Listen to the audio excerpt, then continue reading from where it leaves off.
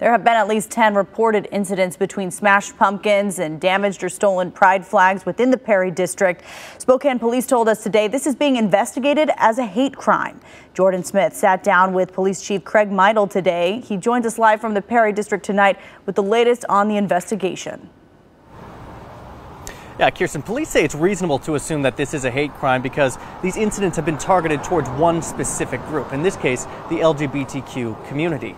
But police tell me that despite these suspects being captured on multiple ring cameras, they're still working to identify that person behind the masks. Now, Police Chief Craig Meidl tells me today that SPD is utilizing both the major crimes and spear unit to investigate these crimes.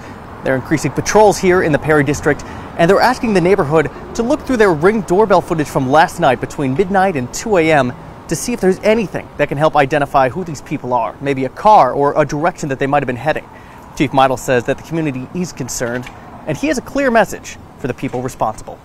This is causing great concern to the community, and without knowing who they are, knowing what their intent is, this is something they need to stop doing. We're going to continue to follow up on every single lead until we can find out who you are. Chief Meidl says that these suspects are facing theft and malicious mischief charges, but those charges are amplified if a judge does determine these to be in fact hate crimes. And his message to the community is to rally together, to adamantly stand against this kind of behavior. And he says if you learn of anything related to last night or who these people might be, you're asked to call Crime Check and submit that report. In the Perry district tonight, Jordan Smith, 4 News Now.